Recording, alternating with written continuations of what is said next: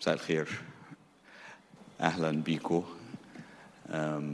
أنا هبتدي بس بحاجة صغيرة عن مركز التحرير الثقافي. وأنا هتكلم بالإنجليزي. I will switch now to English. So my talk is, as written here, called "Are You an Artist? Reflections from the Jacaranda Tree." However, I'm going to start by just giving a brief intro about the place that we're in right now. It's called the American University in Cairo's Tahrir Cultural Center. And I'd just like to say a little bit about the Cultural Center and the American University in Cairo, and also a little bit about this building that we're in, this wonderful campus here in Tahrir Square.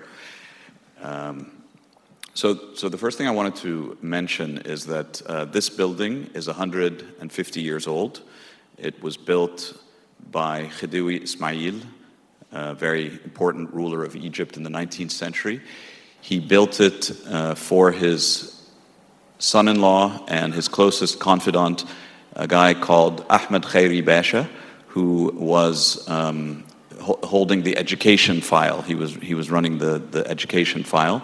And Ahmed Khairi Basha used this palace as his office and as his home for many years. And then at one point, this building was sold to a Greek businessman. The businessman's name was Jacaranda. The name is quite familiar to most people these days because it's associated with wine. But at the time, in the 1880s and the 1890s, Jacaranda was in the cigarette business. So he was exporting Egyptian tobacco around the world. And Egyptian tobacco was a very, very well-known commodity and a really important product. And Khedive Ismail loved kind of the European style of architecture. You're probably all familiar that he established downtown Cairo here. It's called Khedival Cairo. And probably the palace at that point in time was more along the lines of European architectural styles. It was Jacaranda who wanted to exotify a little bit and orientalize the product that he was selling, because it was Egyptian tobacco and he wanted to market it in the West as an exotic kind of oriental product. So he is the one who introduced what is called the Neo-Mamluk style to this palace. He built some additional parts of the palace. If you have a chance to walk around, you can see there's an area called the Presidential Staircase where you can see very clearly that Neo-Mamluk style. And in fact, this room that we're in now is a continuation of that style. This room was built much later, in 1932, but what you see here is kind of the same style, Neo-Mamluk style, which refers back to the Mamluk style of architecture that you will see in certain parts of Old Cairo if you've ever visited some of the monuments and mosques there. Just to continue briefly the history of the building before it became AUC, its final stage was when Jacaranda, stopped using it as a cigarette factory and showroom, and the building was then used by the founders of Cairo University. So this is a little known fact that Jamiat al-Qahira, Cairo University, was also founded here in this building and spent the first 10 years of its existence in this building before it moved to Giza, where it currently is, of course, the biggest university in Egypt. But at the time, its name was the Egyptian National University, أو الجامعة المصرية القومية. Only afterwards did it change its name to Jamiat Fuad al-Awwal, and then Cairo University that we all know now. So I find it very interesting that the building had several life cycles, even related to education. The last one being the home of Cairo University before it became AUC in 1919. So it actually has 100 years of existence as AUC. Where is AUC now? AUC is in New Cairo. The main campus of AUC is in التجمع الخامس في القاهرة الجديدة. It left here around 2008. So this building for 10 years was kind of here. We used it, AUC used it for some of its big events occasionally. because we have a wonderful hall called Ewart Hall, and you know, we have this Oriental Hall, but mainly it was kind of not being used as much as it should have. Around 2019, there was a movement, maybe it started a few years earlier than that, to revive downtown Cairo. There began to be a lot of interest in reviving downtown Cairo, and AUC really saw that it should play a big role, because before AUC left, AUC was playing an important cultural role here in downtown Cairo. This campus was very, very active with a lot of lectures, concerts, theater, performances, all of which emerged from AUC itself, professors, students, the arts department. So with the revival of downtown Cairo over the last 5 years, AUC decided to transform this campus into the Tahrir Cultural Center, and that brings me to the closing of the circle that I was saying I was going to start this talk by saying that for the last 4 years almost, we're going to be 4 years old in February 2023, this place has operated as the Tahrir Cultural Center, and if you've been here recently, you've probably seen that we do a lot of cultural activities here. We have theater performances, movie screenings, art exhibits, and we're right in the heart currently of a huge festival season. So for the last month and a half, much to the enjoyment of the Cairo downtown scene, there has been festival after festival after festival. So we started in September with the Animatix Animation Festival.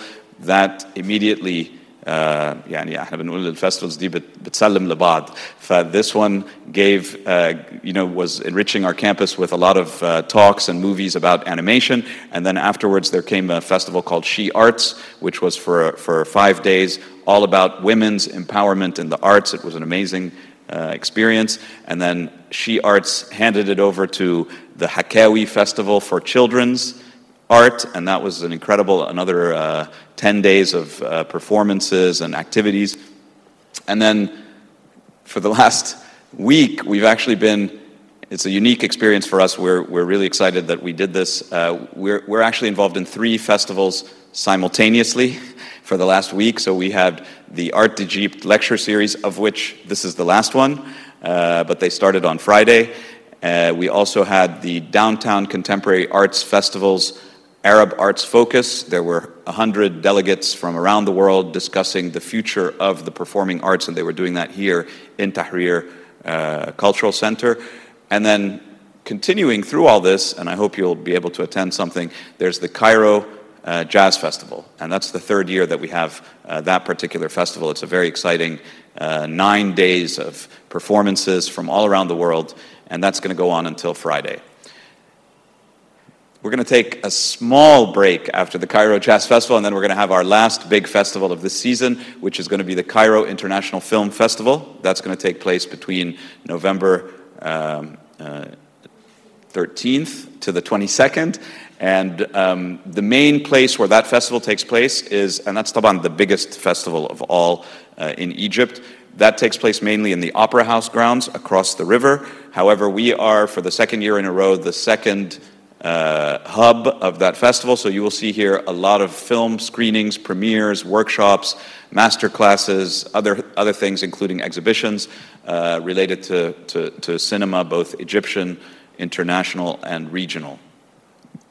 So in many ways, I think what, if you attended Mu'taz's talk about the importance of the art community coming together to work together to support the arts and not be competitors, I believe that this is kind of the role that we are trying to play here at AUC. We're trying to be a place where all of the arts can have a home and can really be, because that's why this campus exists. I mean, this campus is right here in the center of town. It's got a lot of facilities, a lot of halls, beautiful gardens, and it's really the ideal place for that kind of community building in the arts to take place. So I think we're somewhat on our way to doing that. And here I want to reflect, why is this talk called Reflections from the Jacaranda Tree? Because a year ago we launched a platform called Jacaranda, and we launched it through this publication, which is called Jacaranda. Jacaranda is a tree. We have two of them here on our campus. If you're familiar with the Jacaranda tree, it's the beautiful tree that blooms once a year in the spring, and its flowers are purple, and they kind of transform the whole landscape around it. These leaves or flowers are sort of when the leaves start to fall on the ground. We launched this publication as a place to discuss important issues in the arts. And for the introduction of this issue of Jacaranda, I wrote something called When the Fools Come Down from the Hill. And that's what I want to talk about today. So my presentation today, which is Are You an Artist? Reflections from the Jacaranda Tree, is actually, I'm just going to take you through, hopefully very quickly, some thoughts that I have about the future of art and what does it mean to call yourself an artist. So the song that you heard before the presentation started was by the Beatles. It's a very well-known song called "The Fool on the Hill," and that's kind of how I want to start the presentation by first. But before I start, I want to give a lot of credit to the artist who drew these renditions of the Jacaranda. This is Tarek Abdelawi. Tarek Abdelawi is an AUC adjunct professor, but he's also a very well-known artist, and he drew all these wonderful sort of almost psychedelic versions of the Jacaranda, and we used it for our cover, and we used it on the inside cover. They're really, really beautiful, and I think they really capture the essence of the Jacaranda tree. So, to get to the idea of the fool on the hill and why this talk is about this concept of when the fools all come down from the hill. This guy maybe has not much to do with art. He's a scientist. His name is Richard Fenton. He's well known for being a really important scientist in the US, one of the most important. He won the Nobel Prize. And he also was part of the team that built the atomic bomb. Quite unfortunate, but scientists were being used a lot by governments to build things like the atomic bomb. There's something he said, though, later in his career, in the 1970s. He said, and I'm going to quote from Jacaranda here, he said that what we've been able to work out about nature may look abstract and threatening to someone who hasn't studied it, but it was fools who did it. And in the next generation, all the fools will understand it. So what he means by that, what he means by all the fools will understand it, is that knowledge transfer moves very quickly. And even though, a group of scientists like Richard Feynman, brilliant scientists, did things over the course of the century that no one else could do because they were the only ones with the resources and the knowledge to do that kind of thing, what he believed very strongly was that he's not better than anybody else, and that the knowledge that he developed would eventually reach everybody else, and everybody would understand it. And I think probably if you think about the internet, for instance, you could probably realize that he's absolutely right. Because right now on the internet, every single person who has access to the internet can pretty much access every piece of knowledge that's been created since the beginning of time. So in many ways, the fools have already come down from the hill. Nobody can really claim now to have sort of a monopoly on knowledge. Knowledge is now accessible to everybody at any time, just at the click of a button. So I think his prediction came true. And I want to kind of argue that the same is the case for being an artist. I want to argue that, or I want to present kind of as a thought that whereas before you had to be sort of very special to be an artist, or you could only dream of being an artist if you were in a certain circumstance, I would like to argue that the future is going to be very different from that, and that actually art is going to be the sort of the thing that anybody can practice, anybody can do if they really want to. And I know that's a little bit of a naive, maybe it sounds a little bit naive, and I know I'm not the first person to say that. A lot of people have said that before. A lot of people might have a lot of things to say about that, and that's why I want to go a little bit deeper into why I'm saying that and what I mean by it.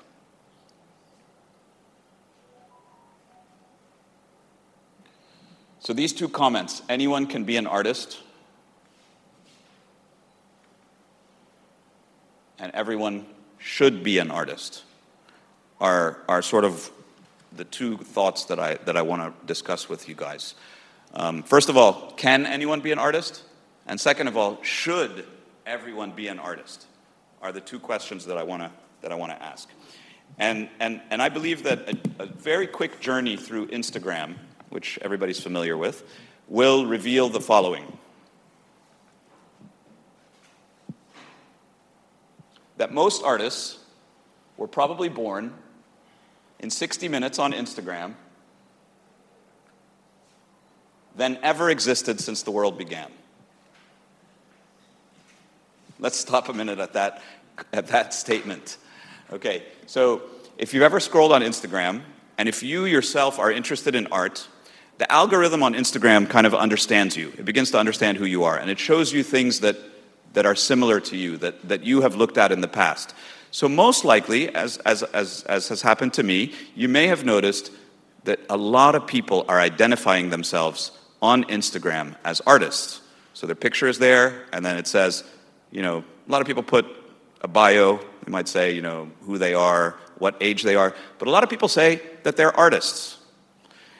And maybe if you're skeptical, if you're a little bit tough, if you're professional, you will say, that guy's not an artist, or she's not an artist. You might look at the art that they present and be a little bit upset. If you're an artist especially, some artists at least, I'm not saying that all artists are like this, or if you're a curator or maybe you've studied art, you might sort of look at those people and say, no, that guy's not there yet. He's sort of he's calling himself an artist, or they're not an artist yet. However, I believe that what's actually happening is that a lot of these people are practicing something that comes naturally to every human being, and that is artistic expression. I think it's inside every human being to want to express themselves, and thus to label themselves as an artist might just be something that they're doing for a different reason. Maybe they think that someone's going to buy their art. Maybe they think they're going to get famous. Maybe it's an ego thing. But I think what they're all actually doing from a deeper sense is they are just doing what art's purpose may actually be, which is just as a form of expression, a form of personal expression.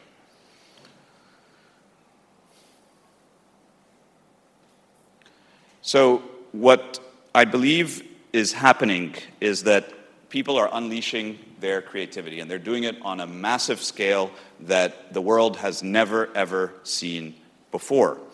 And when I say that, in 60 minutes on Instagram, more artists are born than ever existed in the history of the world, it's not an exaggeration. The number of artists are really, really increasing. And I think one of the reasons why they're increasing is because not only can people show other people that they're artists, but the tools to create the art are also readily available to everyone. If we're talking about contemporary art, for instance, if we're talking about art that's visual-based, that is sort of photographic or video-based or requires editing of videos, those tools are now accessible to every single person on their phone. So they don't even have to go to a studio. They don't even have to get out of bed, in the morning. They can actually create art, and again, it's a wide term, but I think if you look at a lot of the work, and if you look at the tools that are available, if any of you have tried using Reels on Instagram or Stories on Instagram, you'll see that there are a lot of artist tools that are available for everybody to use and create art.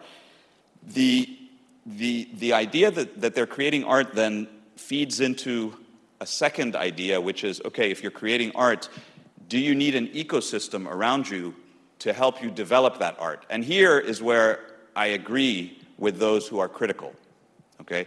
Because if you're creating art in a vacuum, if nobody's actually talking to you about the art, if nobody's reacting to your art, if nobody is discussing your art, then maybe your art depends on who you are and how much you're dedicated to it. Maybe your art won't advance. Maybe your thought process won't advance. Mu'taz, in his brilliant talk that preceded mine, discussed something called the barzakh, and he showed his sculpture that showed last year at the pyramids and now is permanently displayed in New Giza. And he described in a very, very smart and interesting way how to reach that particular sculpture. It took him, I don't know, 40 years, because he said that the first idea started when he was a kid visiting the solar boat. So he said he was 7 years old at the time. That's when he first saw the image that eventually became the barzakh sculpture. But then over the last 10 years, he described several stations where the idea that he first had as a kid, or the vision that he first had as a kid, was developed further through interaction and mentoring, and perhaps through his own study and research. And here I want to point to a way, and I think that's the path that any artist who's serious about their art. And here I want to argue that anybody can be serious about their art. It's not only people who go to art school or go to an art residency. I mean, those are the ones we hear about. But I think anybody can go through this path of interaction, learning, feedback. And I think, again, the internet and this knowledge base that's been created provides us with those tools. And I want to point to something that maybe you guys have seen before. This is cave art. This is art that was created tens of thousands of years ago by people who didn't have Instagram, that didn't have art critics, that didn't have art buyers. I mean, it kind of, I want to think back that when someone created this art a long time ago in a cave in France, did someone come up immediately and put a price tag on it? You know? Or did a critic say, you need to work on that shading over there? Maybe. I don't know. It could be. It's possible. But the point is, we don't really know. But what we do know is that someone had an expression that they wanted to put on a physical space that other people then looked at and experienced. Today, we have things like this. Niche. Has anybody heard of Niche? So Niche is a really famous site on Instagram. It's got millions of people following it.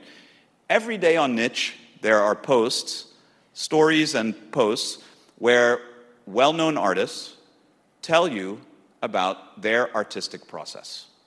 It's a brilliant site. It's a site that every artist, young, old, experienced, beginner, can benefit from. Because you will see that there are artists on that site who basically, whatever stage you're at in your artistic career, will help you just by reading what they themselves experienced. So you'll see some quotes from Pablo Picasso, you'll see some quotes from a famous director, you'll see some quotes from an artist you might have never heard of. But the thing is, all of those quotes, they're a knowledge base and they're a feedback loop for you as an artist. So a lot of artists actually depend on Niche as a daily feedback loop. And again, they don't need to be in art school. It's kind of like its own art school. And I like this quote that I got from Niche, from Patti Smith, who's a very well-known singer in the US and musician. And she says basically that what makes an artist is imagination and the ability to transform. And again, we go back to the barzakh, or what Mu'taz was saying, and we see that he was saying that the last iteration of his sculpture was a sort of passageway where people have to go through this passageway in order to transform into something better, into something that fulfills their deeper ambitions or their dreams. And it's very similar to what Patti Smith is saying about what makes an artist. What makes an artist is their ability to actually transform their thoughts into something that, for them, reveals that their imagination is real and that it can move into something else. And that's available to everybody. You don't need to be special to do that. But you need to be sort of understanding the idea that you can be an artist, that you are an artist.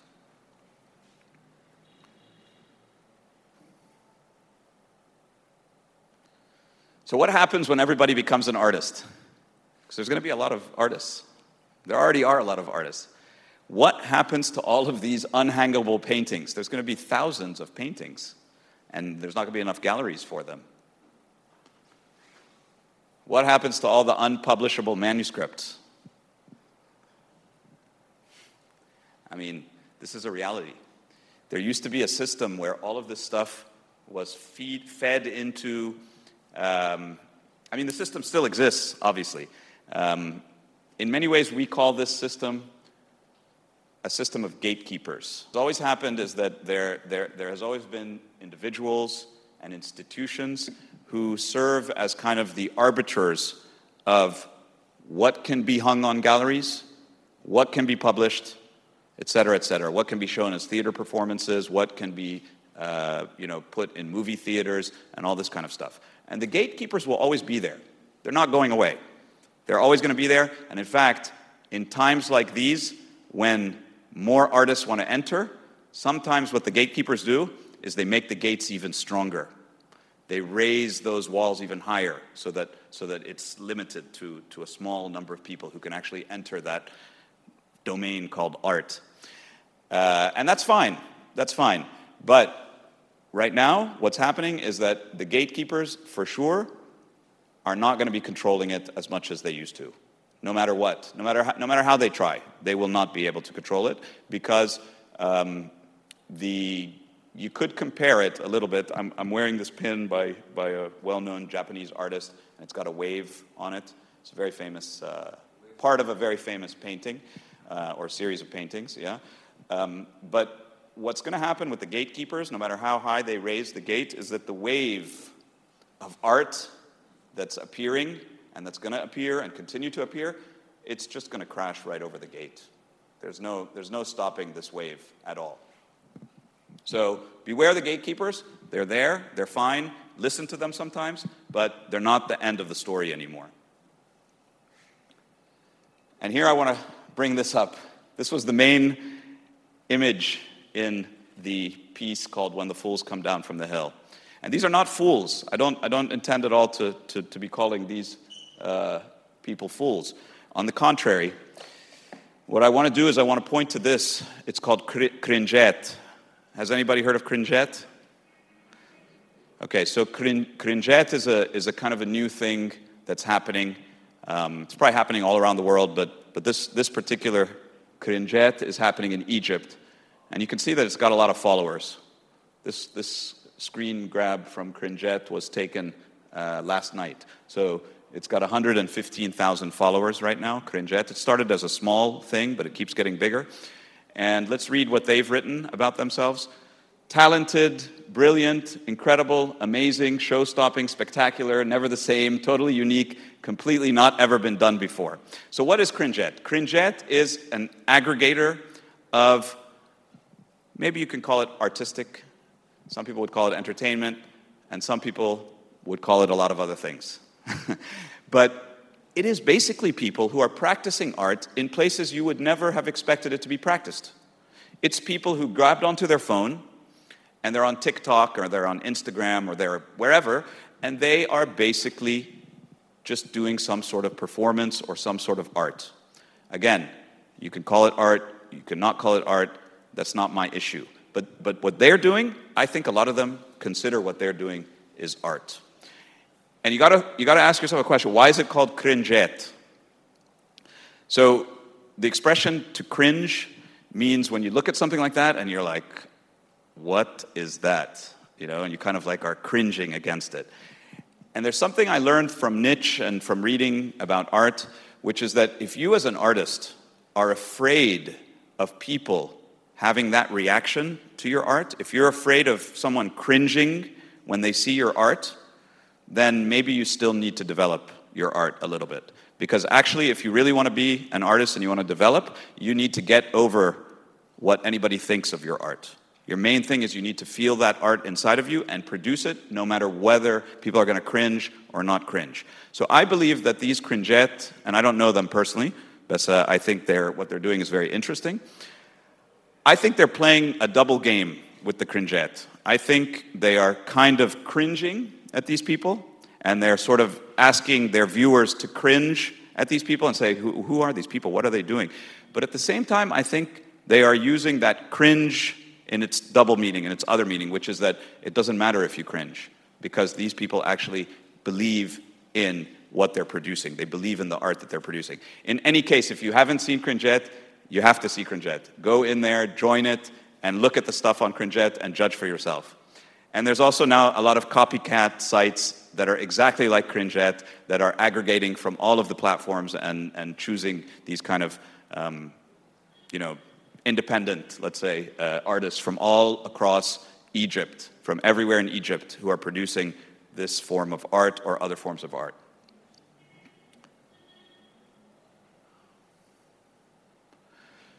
So the last thing I want to point out is these words here, which are curation, classism, and the low art, high art debate.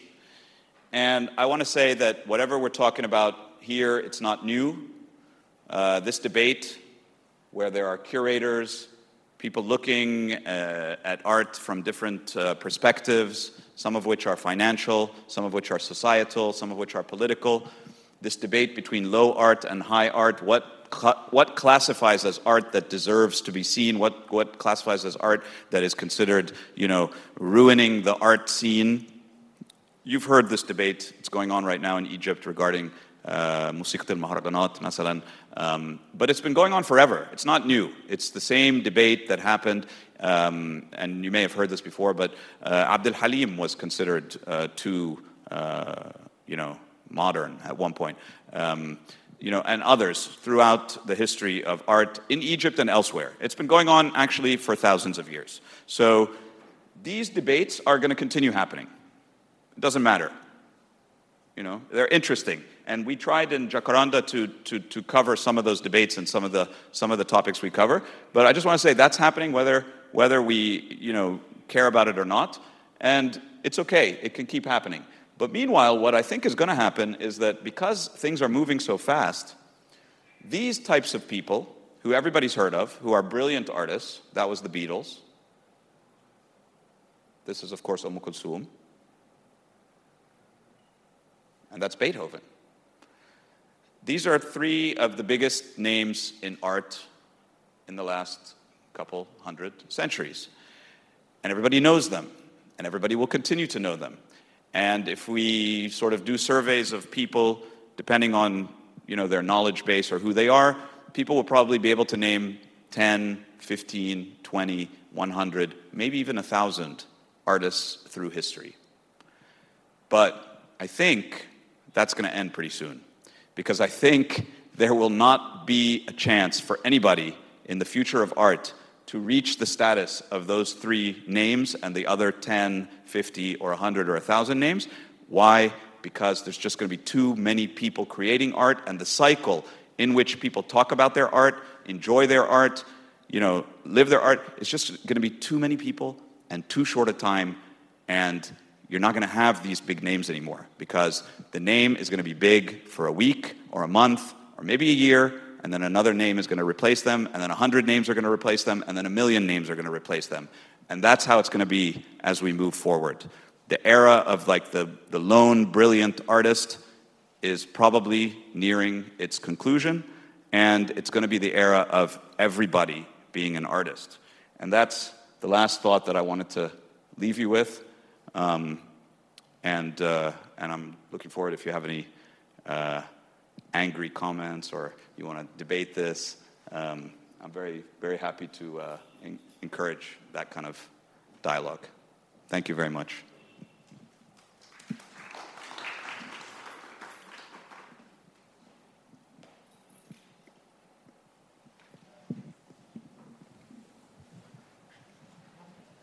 Right, thank you so much for your talk. I just want to know, you've mentioned everyone can be an artist, right?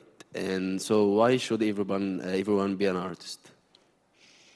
You haven't answered the question. Yeah, that's a great question. I mean, that in the end goes back to everybody, but I think the only thing I can sort of answer that is an interesting conversation I had with a friend of mine.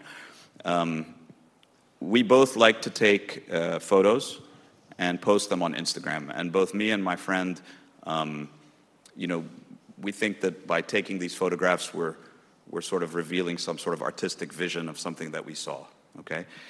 And I have an Instagram account, but I don't have that many followers, and you know, I'll get like 1 or 2 likes on a photo, but I don't really care, to be honest with you. I mean, it'd be nice to get a lot of likes. It's a nice thing to get a lot of likes, but it's not the reason why I post the photos on Instagram. My friend, on the other hand, becomes very, very upset if he doesn't get any likes on the photo.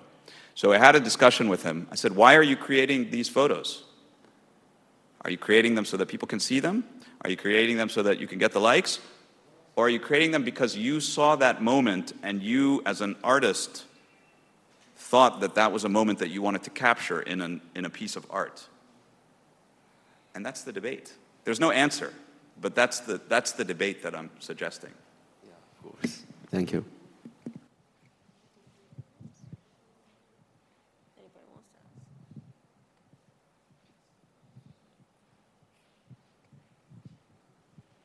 I like that was the only question, because that kind of sums it up. So if nobody has any other questions, I'll leave you with this final thank you and a song to put you in the mood for hopefully the next phase of the world's artistic journey. I just came over here to London to cool out with my man Jazzy B and the Soul & Soul Posse. I go by the name of Fab 530. I got something I want to say. Check it out. Lay your cards on the table, place your bets.